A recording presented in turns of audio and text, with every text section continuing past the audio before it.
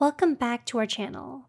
We wanted to let you know that each and every one of your comments, likes, and shares help support this channel in our goal to spread awareness about mental health and psychology. You help us make psychology and mental health more accessible to everyone. Thank you for your support. Now onto the video. Sweet, sweet love. At times, it seems we can't bear to be without it. Take it from my buddy Billy. He knows all about love due to his crush on Becca.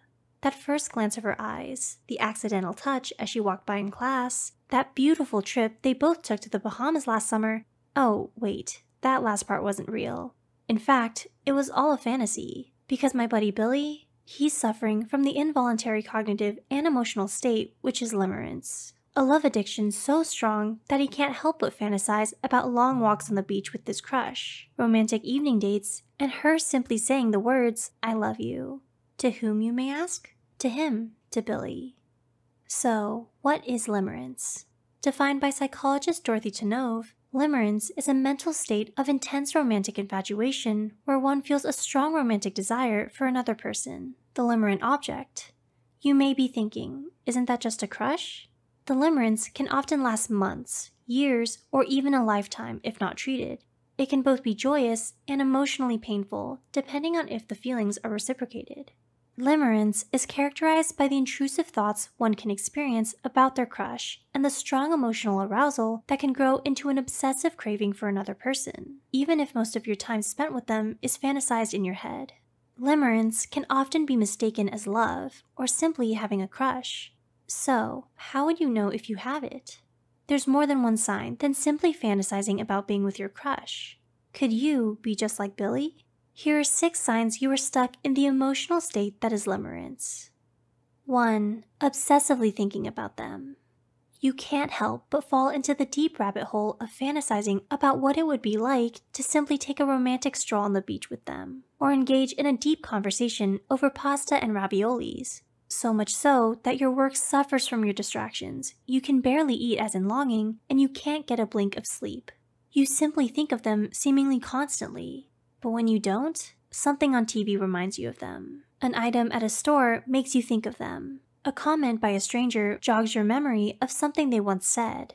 They invade your thoughts, and you can both take pleasure and pain in this. 2. Insecurity and/or shyness in their presence. So, Billy is idly walking through the halls of his college's science building when it suddenly hits him. A strong, shy feeling that's highly unlike him. What's worse, while he's usually confident, he can't help but feel a bit insecure. Why? His crush Becca has just approached him. She started talking, and he's doing his very best to pay attention, but the smell of his armpit sweat isn't helping. When in the presence of the limerent object, one can exhibit feelings of shyness and insecurity.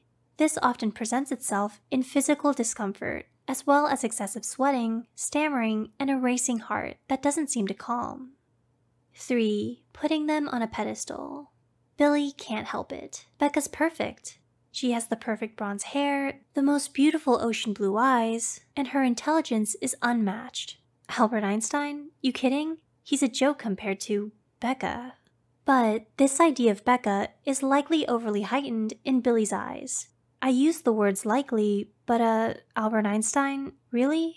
Someone suffering from limerence can often make an irrational positive evaluation of their partner or crush. They may think they are perfect in every way. The best personality, the most compatible, the idealistic partner with seemingly no flaws. When in reality, they have flaws like all the rest of us. The main issue may be you simply don't know them enough to find out what those imperfections may be. And if you have unrequited love, you may have a tougher time realizing this, because they might not stick around you long enough for you to find out their flaws. 4. Emotional dependency. You feel as though you're not complete when you are away from your partner or crush. It hurts when they're not around, and you feel ecstatic and euphoric when they are. You possess a strong urge to be around them all the time, and this desire can last throughout the day until you meet their gaze again. 5. Longing for reciprocation. If they are indeed a crush, you go into the mood of despair when you know they don't feel the same way about you as you feel about them. But if they say they like you, you feel euphoric and a sense of elation. 6. Fantasizing reciprocation. Do you spend a moment or two daydreaming about your crush? We know Billy does. Those who are going through a state of limerence may fantasize about spending time with their crush. They may also excessively fantasize about them reciprocating their feelings for them through a romantic date, marriage, or future life together. An addictive form of romantic attraction, limerence has its highs as well as lows. One can seek relief from the harsh reality of their crush not feeling the same, but imagining they do. When experiencing limerence, one seeks the high of reciprocation. They simply imagine that reciprocation to relieve themselves from the aching sensation in their heart from their crush not feeling the same way about you. All Billy ever wanted was for his crush to care about him, as much as he cares for her.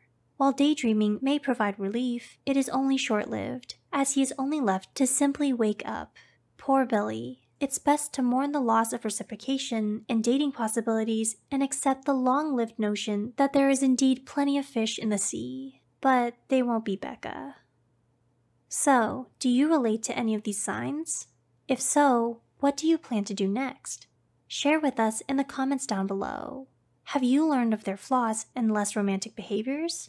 When in doubt, a helpful trick is to just remember that tuna sandwich they ate at lunch. There's one way in and there's one way out. If you found this video helpful, don't forget to click the like button and share this video with someone who might need it. Subscribe to Psych